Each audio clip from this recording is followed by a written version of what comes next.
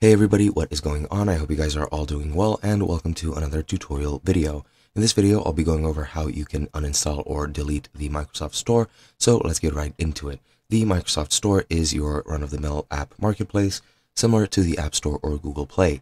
It is used to download apps, buy them, subscribe to them, whatever they need to do, and you can browse a lot of apps which are available on your Microsoft device. You have games, you have programs, editing programs, video and audio programs, a lot of different apps which you can use for a lot of different things. To use it, you do need a Microsoft account, so just keep that in mind, but that is pretty much it. As with any application on your computer, you can just uninstall it very easily, and it does have a bit of a different method to it. You do need to use the PowerShell, which is one of the options. The other is the, I think, registry. Yeah, the registry editor.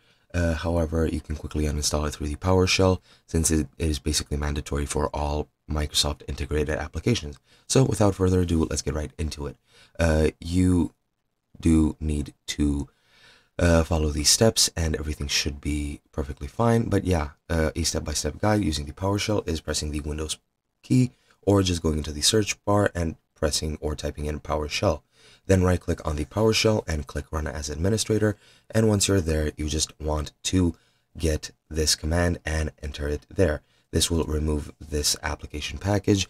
Just copy and paste this into the PowerShell, click Enter, and your application will be deleted. Once you're done, just close the PowerShell, restart your system for good measure, and everything should be removed. That's pretty much it. Hope you guys enjoyed. I'll be seeing you next time.